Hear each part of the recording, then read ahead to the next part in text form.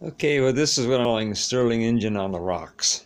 And this is really what I wanted to make in the first place, was a Stirling engine that ran on the ice. And I just had to add some more ice to make this work. And this is this Stirling engine that's called an LTD, magnetic ring bomb.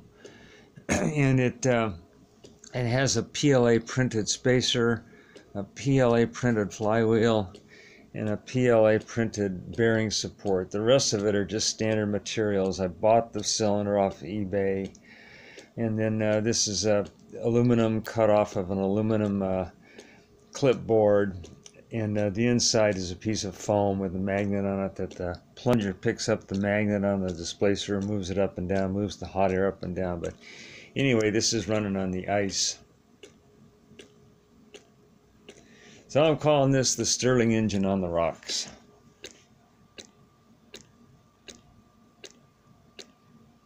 It just ended up being a lot of fun toward the end. It was a real frustrating project when I started it, but it ended up turning out pretty well.